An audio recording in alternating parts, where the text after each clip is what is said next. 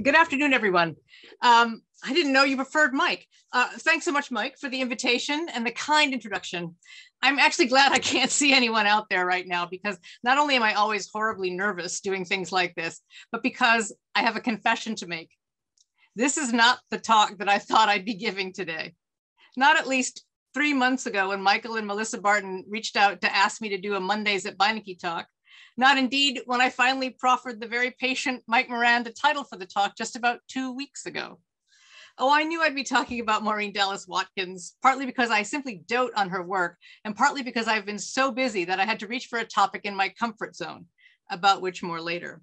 So yes, this talk was always going to be about Maurine Dallas Watkins, that paradox, the obscure sensation, the little known success story of the drama school. But when I chose the subtitle, Recognition and Regret, I thought I would be talking about her feelings, not mine. Still, that's what time in the archive can do for you. If you're patient and open and just that tiniest bit lucky, you go in with an idea of what you'll find, hope to find, think you know can be found, and that's when 7 odd boxes of extremely random correspondence, ephemera, drafts, old school musings, a handwritten will, and a father's little red book full of Christian precepts and biblical factoids shake you from your preconceptions and rearrange themselves into a poignant and pretty humbling narrative. But I'm getting ahead of myself. Let's start with the beginning. Maurine Dallas Watkins, born to Georgia and George W. Watkins, who was a minister and a farmer. Maurine was a daughter of Kentucky, whose birth records have gone missing. Was it Lexington or Louisville? We're not sure. On her application to the then Department of Drama at Yale in 1925, she gives her birth as July 27th, 1898. And there's no real reason to doubt that, except that I've seen it as 1896 in other places. The family moved when she was still young to Indiana, where she attended Crawfordsville High School. In school and throughout her youth, she had a passion for dramatics, organizing and writing plays and skits. When as a senior in college, she transferred to Butler University, one of at least 3 colleges she'd attended, she pledges Kappa Alpha Theta at Butler, which we know from an entry in her 1918 November newsletter. We were all registered, but had not attended all of our classes when the first flu ban was called, closing the college for all non-military students. Now, after 4 weeks of vacation, revised programs, registration, another flu ban, flu masks, and peace celebrations, we are hoping to get acquainted with our books before exams come. We have had so few fraternity meetings that little has been done, but we can count ourselves most fortunate to introduce the following pledge: Maurine Watkins, a senior who came to us from Transylvania University. So amid global strife and a raging pandemic, Maurine made her mark. She wrote a skit for the Valentine's Day celebrations of Butler in 1919. But almost as soon as she'd arrived, it was time to go again. This time she made her way east to do graduate work at Radcliffe College, a decision that would change everything for her, because that's where she'd meet that Svengali of the American university theater scene, George Pierce Baker. Baker had graduated from Harvard and had been there teaching rhetoric almost from that very moment. Because the reception to the drama had been cool from his alma mater, he approached Radcliffe College across the way and asked about starting English 47, a class in playwriting. Soon there were Harvard men joining in, which brought the inevitable return to the Crimson Fold. English 47 spawned the 47 workshop, and it was there that Baker trained the likes of Eugene O'Neill, Philip Berry, Mark Conley, and Sidney Howard. Watkins enrolled in Baker's English 47 in 1919-1920, and in 47A in 1920-21. She was an apt pupil, but he counseled her, as he did many of his pupils, to go get some seasoning, some experience. This she did with a devotion that marked all her interactions with George Pierce Baker. By early 1924, after a stint back in Indiana, she headed to the city of big shoulders and bold as brass newspapermen, Chicago, and landed a job as a cub reporter, giving the women's angle to the crime beat. She spent a little less than 8 months writing for the Chicago Daily Tribune, and with a luck that would pretty much hold her whole life, she was assigned to cover a series of murders that would set her up for good. First, there was Belva Belle Gartner, a 40-something cabaret singer who shot her young lover in the front seat of her car with her gun, parked in front of her apartment building. The police who had passed her entering the car just minutes before found her in her apartment, completely plastered and raving, covered in blood, claiming not to know how the young man died. Less than a month later, Beulah Annan, whom the papers called the prettiest woman slayer on Murderesses Row, shot her lover in her own apartment while her auto mechanic husband was at work. It seems the fellow told her that he was through with her, to which she objected in .38 caliber style. It later emerged that she had shot him at about 2 p.m. and had proceeded to play a record, Hula Loo, for 4 hours as she fretted about what to do, fearing to check for a pulse because, quote, he was too bloody. When her husband came home, the police were finally called. And when the coroner got there, he decided that the victim had probably only died about 15 minutes before. Both women would ultimately be acquitted. But that would not be the case with Watkins' next assignment. Again, only a month or so later, when two bored young men of privilege, Leopold and Loeb, decided to see what it would be like to murder a younger boy. After that, the beat cooled down, and Watkins was assigned to write on fashion for men and women, to write film reviews. And as September rolled around, it was time for her to gather her experience together and approach Baker in his new digs in New Haven, Connecticut. Baker had been hired by Yale to take the 24-25 year to get his shop set up, his curriculum in place, and his staff hired and students admitted, while a new theater was designed, a site for it settled with the benefactor Edward S. Harkness, properties for surrounding businesses acquired, and negotiations with the Dramat over their use of the space and their share in the new department were conducted. Watkins was one of those happy few admitted that first year to the new program, which was conducted actually over at 52 Hill House Avenue. She had an idea for a play. However, she had no idea of moving to New Haven because that would mean giving up her day job at Macmillan Publishing in Midtown Manhattan. If you care to read about the coy and charming back and forth she conducted with Professor Baker on that score, you can do it in this article online in the 2010-2011 annual magazine of the Drama School. These scraps of paper you see adorning this slide and in the subsequent pages of the article landed in my campus mailbox in an envelope in 2010 with a request to write the article. I was in awe of being handed such delicate and irreplaceable documents, but I was careful with them and returned them to the marketing office whence I got them, who indicated that they would turn them over to the library. But I've not been able to find them again, though I've tried very hard to retrieve them for this talk. When you're in the archives, as librarians and archivists know, you can become a feather in the wind of many folks' billowing idiosyncrasies. But back to Maurine and her idea for a play. It will come, I hope, as no surprise, having heard the summary of her Tribune work, that her idea was to become Chicago, the story of Roxy Hart and Velma Kelly, the extremely thinly veiled Beulah Annan and Belva Gardner. George Pierce Baker thought the play excellent, giving Watkins a 98% grade, purportedly the highest he ever doled out. As he had a custom of sending the strongest of his students' plays to powerful producers, Baker brought it to the attention of Sam Harris, who liked it and decided to produce it. And so Chicago became the first play sold to Broadway to emerge from the new Yale program. For her Broadway debut, Watkins went to work to make improvements to the text, large and small. One of the real pleasures of work in the archives is close reading of draft versions of our objects of study. There are multiple copies of Chicago and other plays and stories in various stages in Watkins' papers. Take a look at the typescript of an early version and you'll see a lot of blankety blanks peppered throughout characters' speeches.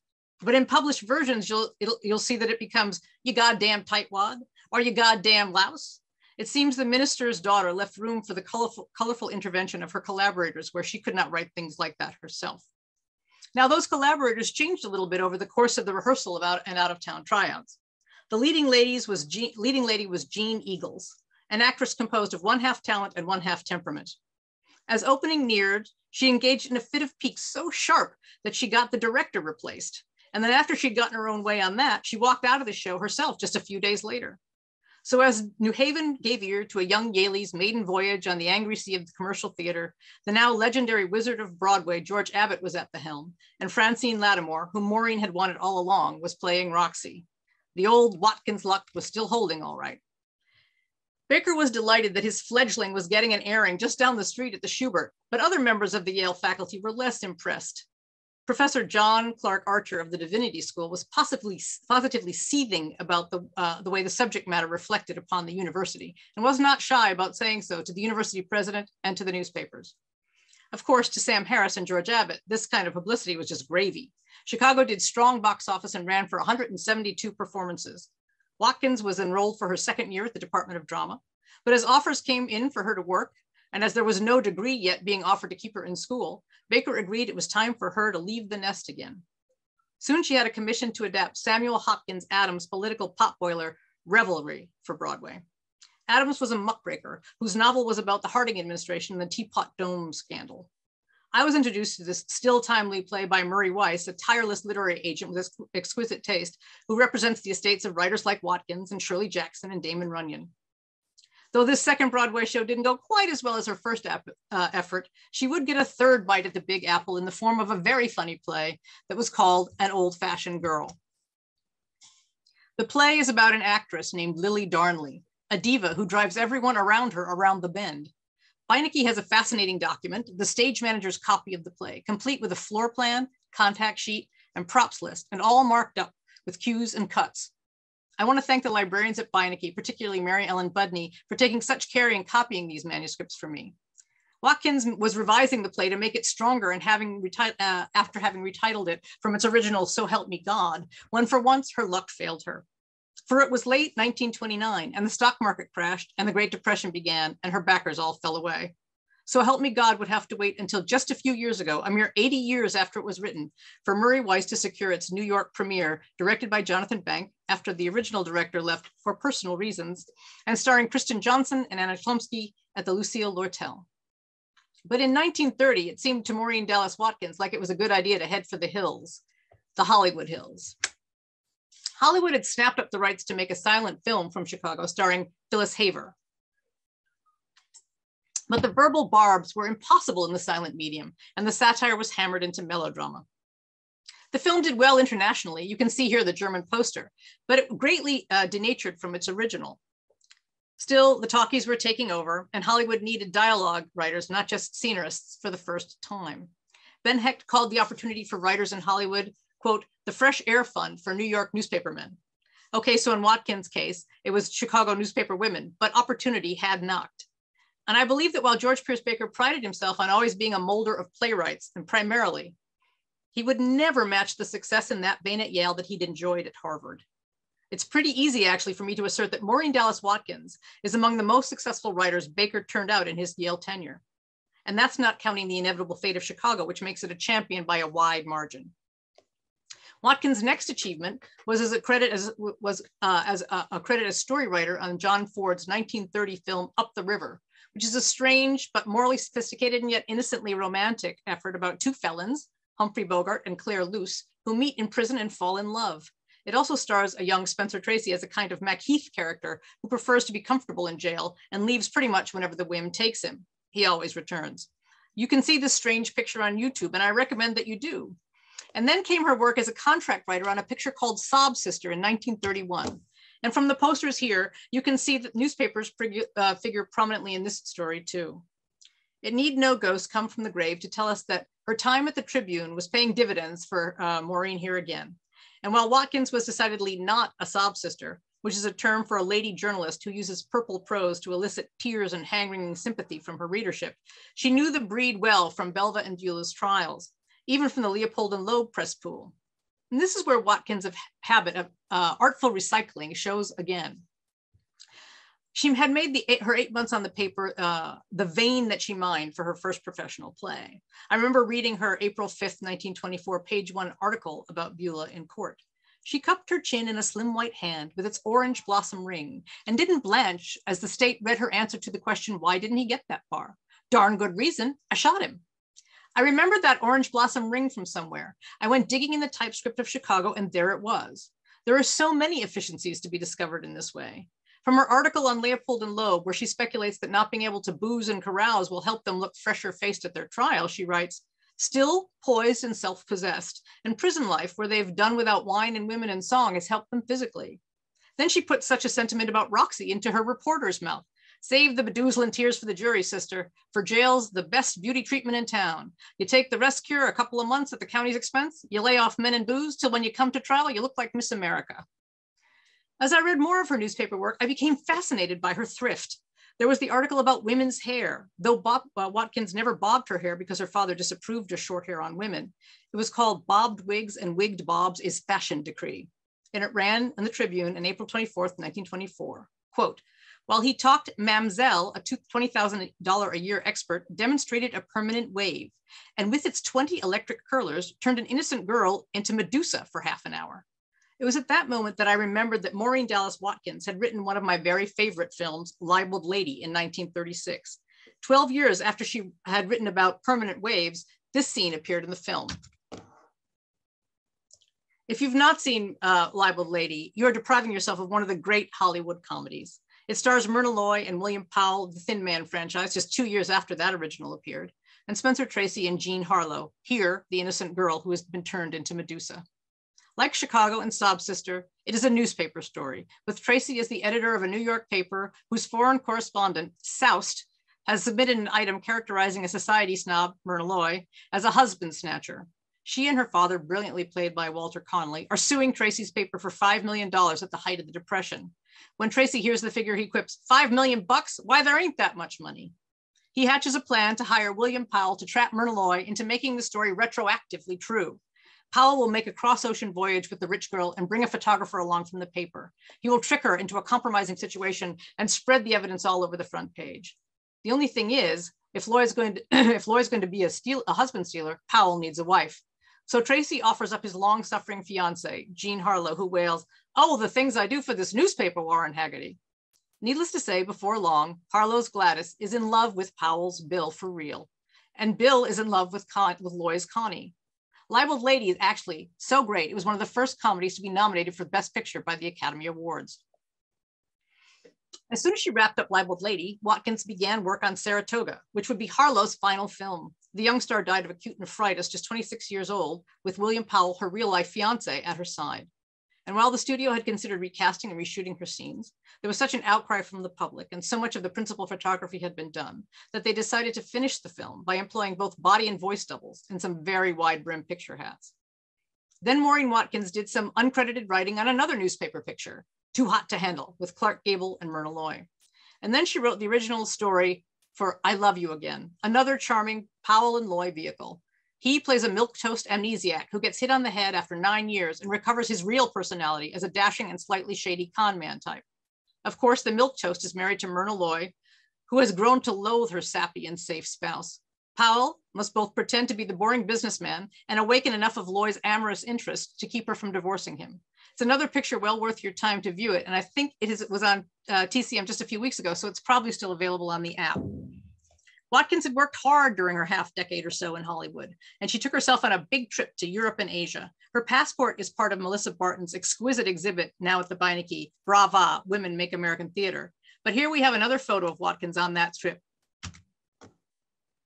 It says, the perfect lady tourist, camera under one arm and lunchbox under another. Black glasses, umbrella, sun helmet. I'm certainly working hard at having the world's best time. Love, me. I'm not sure to whom this has been sent, but it has that characteristic brio and self-deprecation at the same time that mark all of her writing. It's clear from her resume that Maurine Watkins could write high and low, sentiment and zingers. She was a sought-after collaborator on a string of A pictures with big stars. So it has always been a little surprising to those of us who study her work that at that point in her life, Maurine Watkins began a kind of slow withdrawal that would become precipitous soon enough. The first step came in 1936, late, when she moved to the Chateau Marmont. Here's a postcard she sent to a relative in New York with an X marked on the card to show where her apartment was, but around the corner facing the mountains. She recalled her new place was quiet and pleasant, which she said made it a big change from the studio. While there are a few original contributions that emerge after this move, like the story for I Love You Again, most of the rest of her filmography would require no additional input from her.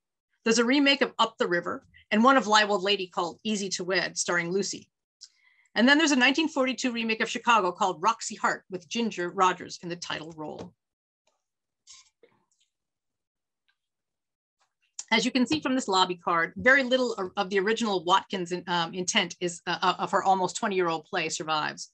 Instead of a satire meant to indict the entire systemic failures of various institutions, the police, courts, prisons, the media, even marriage, the piece becomes a star turn for an already famous dancer in tap pants. In fact, in this version, Roxy didn't shoot the guy. So about a decade later, when Gwen Verdon read the play and saw potential in it as a musical collaboration with her husband, Bob Fosse, and they went a-calling on Maurine Dallas Watkins, now installed in Jacksonville, Florida, she was unpersuadable. The answer was no. The young classics scholar who had been so inspired by the rather fussy Harvard professor of playwriting that she abandoned Greek and Latin for the down-at-heels press rooms and courtrooms of Cook County, Illinois, before writing a hit play and turning a very successful hand at Hollywood, had come back around to herself. And this is what I meant at the top about my confession. I had considered Watkins' considerable success and thought that anyone who abandoned that, who in fact, as she did, rather dropped off the radar of scholars tracing her movements for 10 years before appearing in a Florida phone directory, had suffered a schism or a crisis of mental or spiritual dimensions. But keep on looking for her in the archive and you'll see a different story emerge. This is nothing more than the back page of a girlhood writing exercise in a 3-ring binder from Bible school. But I found the fact that she was reusing disused stationery from her family farm made perfect sense with her ability to recall and reuse details from her time at the Tribune in her Broadway and Hollywood work. And as I write on the slide, there is also a manuscript employing company letterhead with abandoned attempts to type a business letter as part of this portfolio. With characteristic modesty, she has labeled it sentimental value only, very early writings while taking Baker's English 47A. It was sent to her as Morris Watkins while she was living in Chicago before becoming a member of Baker's class at Yale. But it's not the earliest writing of hers in the collection. In some handwriting that is undated, but is clearly not in the decorative, feminine, confident, and blessedly readable hand that she will develop as an adult, she has written a series of theological, philosophical meditations on a great variety of subjects. They are numbered. The one pictured here, entitled Crutches on Which We've Leaned, is number 14. And you can see here it says that man starts out life as the most helpless of all beings. In number 10, she embodies an almost stereotypical Midwest early 20th century Protestant attitude, the true minister's farmer's daughter come to the fore. Quote, the financial side of life is the feeder of the other 3. It provides the funds so necessary in all lines of activity. As we learn to love this, which seems to add so much to life, we are inclined to follow it to an extreme, thinking that the more we get of it, the more will add to life, which it does not seem to do after a certain passing point. We call this the breadth of life because its use in many ways broadens one's life far beyond that of one who is denied its use. It enables one to travel and observe many lands and peoples and customs, to read, converse, and associate with cultured people, and in many ways makes a fuller life if one knows how to use it. She had had her trip around the world. She had comfort and security for the rest of her days. Another remarkable document at the Beinecke collection is her handwritten will dated 1955. 14 years before her death and never altered. She names her mother and Ann Carpenter of Indianapolis her executors. I'm not sure whether or not she predeceased one or both of them. In the will, she makes provision for academic prizes in classics, in translation from the Greek and Latin. She remembers Christian colleges and Ivy League universities. Her stock portfolio is meant to supply these bequests. IBM, Standard Oil, Dow Chemical, Union Pacific Railroad, Hess, Corning, DuPont, Eastman Kodak, GM, Gulf Oil, Honeywell, International Harvester, Merck, Monsanto, Pfizer, and Union Carbide. What a good investor she proved to be. At the time of her death in 1969, 30 years after she had stopped working, she was still worth more than $2.5 million. And that was without saying yes to Gwen Verdon and Bob Fosse, who would secure those rights after her death to her estate to make Chicago, the musical vaudeville, a multi-billion-dollar affair. In a way, it's too bad, though those 15 years between her no and the estate's yes may have been crucial to the project, because I think she would have approved of Fosse, Candor, and Ebb's treatment of her play. In fact, in one of the best interventions of the whole musical, it comes in the final number with Roxy and Velma singing tongue-in-cheek after they've said, you can like the life you're living or live the life you like. You can even marry Harry or mess around with Ike. It goes, in 50 years or so, it's going to change, you know, but oh, it's heaven nowadays. When Fosse's Chicago opened in 1975, it was 50 years from the original. And in just 3 years from now, it'll be 50 years from Fosse's opening night. And we have seen the erosion of these institutions that Watkins spotlighted even further. For Maurine Dallas Watkins to imagine the America of Donald Trump, where a presidential candidate could brag that he could shoot someone in the middle of Fifth Avenue and get away with it, and then be elected, and then set about for 4 years proving that that was the wannest boast that he could have made, would not have been possible. What would the minister's farmer's daughter have made of us? She was no rigid moralist, of course. In number 15, Casting Out the Poisons, she writes, some things build while others tear down. Life is a taking in and a casting off. Some things that are food for some are poisons for others. Our natures call for different elements. You must determine what your nature demands and supply it. One substance may offset the effect of another. Hence, it is impossible to lay down set rules that will apply to every individual. The best we can do is get some general principles and make our own application, being moderate in all things we do and making changes gradually. We desire to call attention to a few of the most common destroyers of life. They are the short, narrow, and shallow. They keep us from the abundant life. When I think about these quotations and that piece of girlish handwriting that sets out the heading, most needed thing, School of How to Live, I'm moved by a notion that Maurine Dallas Watkins' entire trajectory makes sense. Rather than regret her retreat from screenwriting, the playwriting, and the story writing with which she had delighted me before I knew her name, before I knew that we were alumni of the same school, that we were both daughters of that Midwest, my time in the archive has persuaded me that, to paraphrase Kander and Ebb, she did have it coming. She had it coming all along, what she worked for, how she wished to live, where, and how quietly. And if I failed to grasp that after my time in the Beinecke, well, to continue to paraphrase that masterful musical vaudeville, I only have myself to blame. Thanks. I think I can speak on behalf of our 106 audience members. That was marvelous. Thank you so much, Catherine. Thank you. And we invite audience members to pose your questions in the Q&A. We'll have a little bit of time for Q&A. I wanted to begin with a archival practice question. You are in the archives a lot, but there was a time when you weren't, and you started. And I wondered if you could tell your own archive story, how you got into archives. And our audience has people who are in the archives all the time and people who've never been in an archive. And if you might speak to those who haven't, things you've learned along the way, sort of tips of the trade for those who may not yet be fully initiated. So how did you get into archives, and what have you learned that might be useful to others who want to get into them? Yeah, that's a great question, because as I said, when I wrote the first document, the first article on Watkins, that stuff was just in my mailbox in an envelope. And the awe that I felt opening that envelope and taking out a telegram from George Pierce Baker, taking out Maurine Dallas Watkins' application to the School of Drama, I felt I shouldn't be able to hold these things. And I think, well, certainly I think they had been in the registrar's file and had gone to press and marketing, and then were supposed to go to the library. I think that the awe that you feel about an archive is something that you need to get over in order to really engage with the archives. And I've we have wonderful guidance from the librarians at Manuscripts and Archives and at the Beinecke about how to care for the documents that we're interacting with. But there is absolutely no substitute for the thrill you get in being connected to the person or the theme or the idea that you're studying, than to actually be in physical contact with a piece of that record. And so I think what I would say is be bold, because the guardrails are there in the person of the marvelous librarians, and they'll help you to treat the objects correctly, but there's no substitute for actually being in their presence.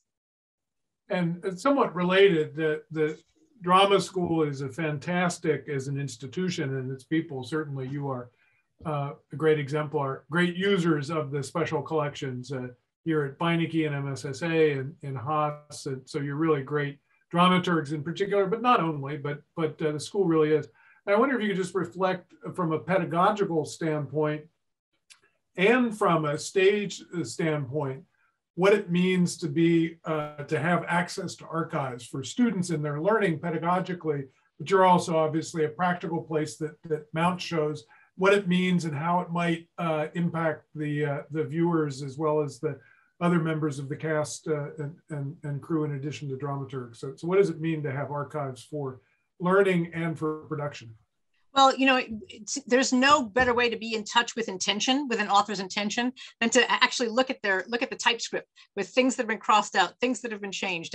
And those of us who work in the theater know those kinds of things get changed for lots of reasons. You know, you've got an actor who's better at physical stuff than linguistic stuff, so you cut back on that. But a future actor playing that role might be just the reverse. And so to have the archive and to be able to go and, as I say, look at these draft versions. I remember working on Trouble in Mind by Alice Childress, first at Center Stage and then up at Yale. If you go to the Schomburg Center and you'll see 11 draft versions of Trouble in Mind, with you can feel Alice Childress chafing as she's working at changing the play for its announced Broadway opening, which would have been 2 years before Raisin in the Sun. She would have been the first Black woman to have a straight play on Broadway. She couldn't bring herself to make the changes that the white producers were demanding, and you can feel that in the archive. And so you know when you're going to put on a production of Trouble in Mind, you look at those 11 arrangements of the play, and you can pick the one that's the strongest for your current audience. So, I mean, I think things like that are invaluable to a theater practitioner, to have access to diaries, and you can, though Don Powell's, whose diaries are just behind me over there, are published, diaries that are not published of playwrights in rehearsal, you can understand what they're going through. You just those letters that Maurine Dallas Watkins is writing to George Pierce Baker about, what do I do about Jean Eagles? Well, what she did, for one thing, is she, Eagles, that was one of those problems time took care of. But then she turned her into the heroine of the play, An Old-Fashioned Girl, or So Help Me God. So, but you wouldn't know that without access to the archive. Audience member asks, and I'll quote, how was it that as a woman she was accepted into Yale at the time? So I wonder if you could give a context both of the drama program and to the extent other academic programs on campus at the time. Well, I think, of course, the last big initiative before COVID was the 50-150 at Yale, and the 50 stood for the time at which women were admitted to the undergraduate program, and the 150 was the number of years women had been admitted to graduate and professional schools at Yale. And so women have been coming to Yale for 150 years. I mean, it's not great that it's been within my lifetime, as long as that's been, that women have been admitted to undergraduate study. But Maurine Dallas Watkins was a member of a first-year class of playwrights that was about half women. Almost half of them were women. Baker admitted Black playwrights. He admitted international playwrights. There are a couple of Chinese playwrights, and so it wasn't that unusual. The School of Fine Arts was very early in admitting women to their ranks. Another question from an audience member: how was Watkins regarded by Hollywood? Did she receive the recognition it would seem she deserved based on her high-profile scripts, or was she treated less respectfully because she was a woman? Well, I think, if all of us know about the front page and all of us know about, 20th century, and all of those things are sort of Hecht and MacArthur's inventions coming right behind Maurine Dallas Watkins, and we don't know about Maurine Dallas Watkins, I think we can surmise how Hollywood treated women in general. It's always been the case. But I think what I found out in the archive is that there was a kind of contentment in Watkins, and a kind of refusal to play games, to play the game in Hollywood, and that she had it sort of her own way. I wouldn't say that doesn't make it just or right, but and she's certainly not the only person. I think one of the great films of all time about Hollywood, of course, is Sunset Boulevard, and you can see the way that William Holden is treated, as opposed to the Betty Olson character is treated. So I mean, I think that there's no question that women have been and sort of remain second-class citizens in lots of ways, more and less insidious. But I think there was also a place of Watkins was a very centered person who sort of knew what she wanted and had things her own way quite a lot. Audience member, in addition to thanking you, which many audience members have said how amazing it is to get the viewpoints and life experience that you've shared, and quote, I would have liked to meet her. And I imagine that's something you could say, do say. Why do you think she's less well known in campus mythos? You and I were talking a little bit before we started. I'm sort of surprised in the sort of 20 top things that are said as people are walking around campus. You know, the author, the first play out of the drama school was Chicago by Maurine Dallas. How come do you think she's not more known? And leading question, might we be hearing more about Maurine Dallas Watkins from you? Well, yes. I'll answer the leading question first. I mean, I'm working currently on the 100-year history of the drama school, which is coming up, and so I hope to right some of those wrongs for not just for her, not just for women, but for other students who didn't get their due.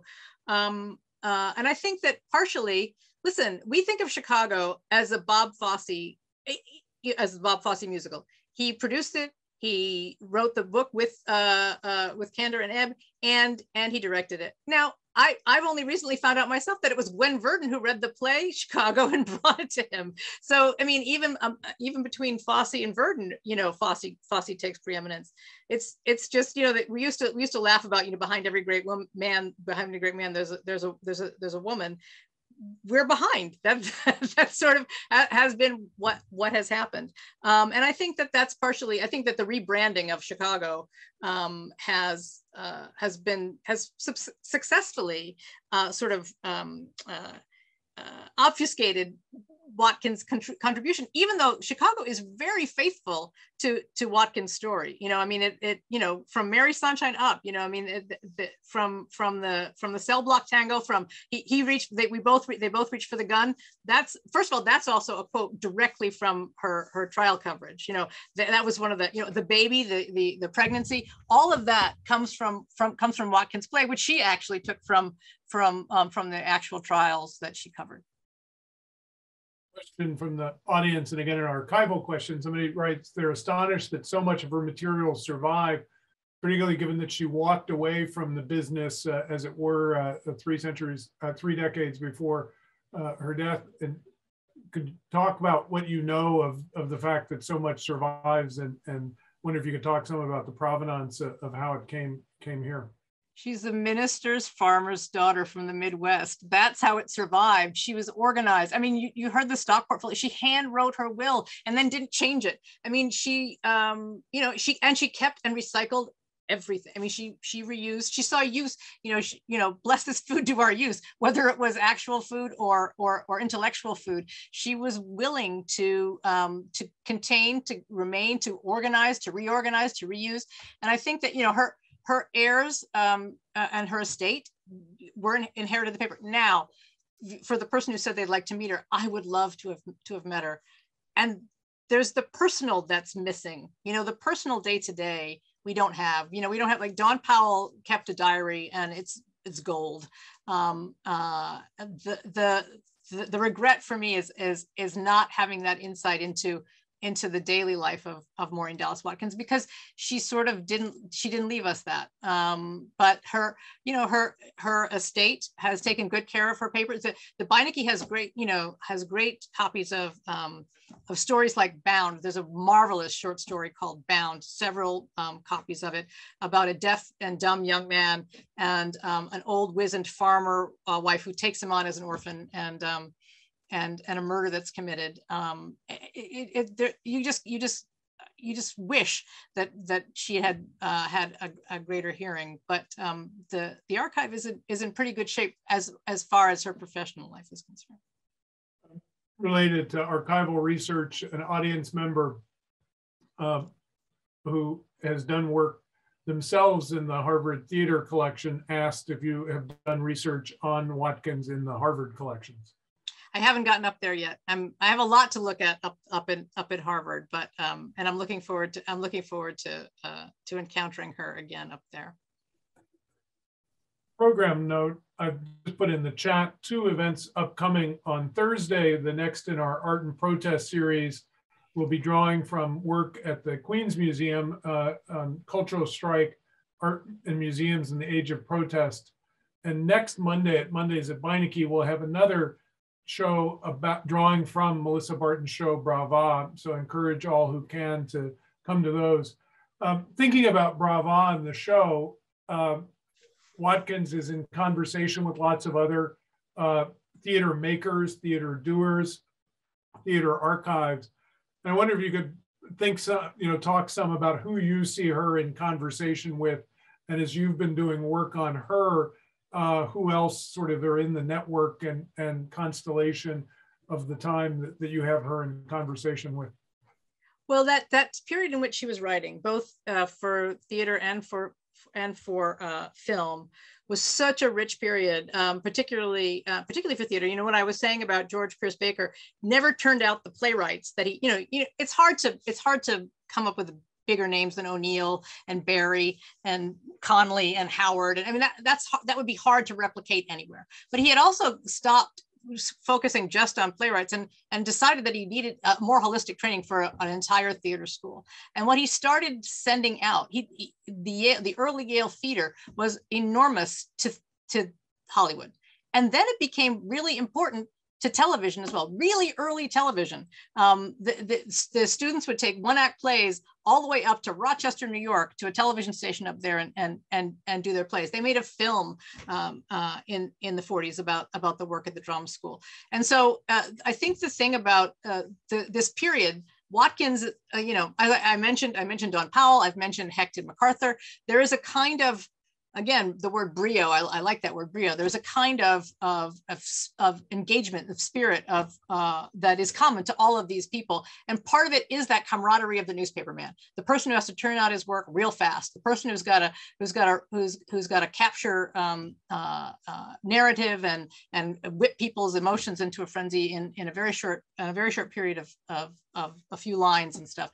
That kind of writing got injected, that kind of energy got injected to both Broadway and Hollywood in that period, and they were all comrades. There was the Algonquin, the Algonquin Roundtable, and folks who would pop in and out of that, like the Benchleys and the MacArthurs and the Hecks and Helen Hayes, and then they all met. They did. There was it was the Fresh Air Fund for New York newspapermen out in Hollywood when they needed writers. So there was both camaraderie and fruitful rivalry among all those writers. John Dos Passos and John Howard Lawson and all those guys that were writing for the group and for the Theater Guild. And it was a time of such enormous energy that connected journalism, theater writing, and film writing at that period. And the nexus really was a real battery for American literary output. It sort of flows from that marvelous response, and an audience member asked in particular about female creative camaraderie during the time.